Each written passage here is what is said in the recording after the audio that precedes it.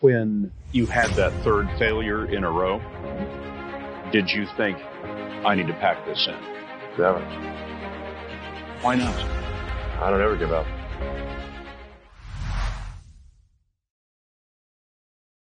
You just wanted to get people interested in space again? Yes. Yeah. Capture the imagination? Yes. That was the idea. You know, there are American heroes who don't like this idea.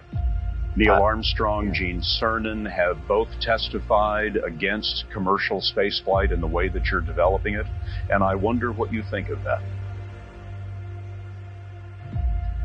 I was very sad to see that, because those guys are, those guys are heroes of mine, so it's really tough. I wish they would come and visit and see the hardware that we're doing here. And I think that would change their mind.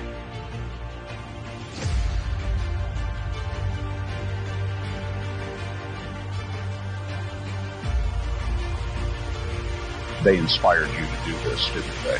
Yes. And to see them casting stones in your direction. It's difficult.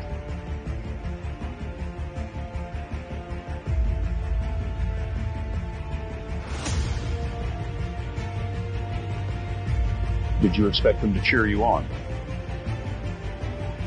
So they're hoping they would. What are you trying to prove to them? What I'm trying to do is to make a significant difference in spaceflight and help make spaceflight accessible to almost anyone.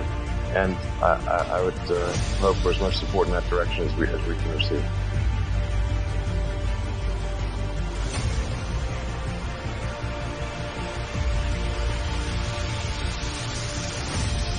When you had that third failure in a row, did you think, I need to pack this in? Never. Why not? I don't ever give up. I mean, I'd have to be dead or completely incapacitated.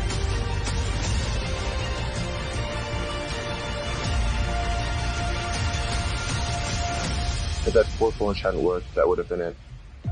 We would have not had the resources to mount a fifth. You couldn't have gone out at that point. Yes, death would have been, I think, inevitable because we did not have the resources to mount a fifth launch.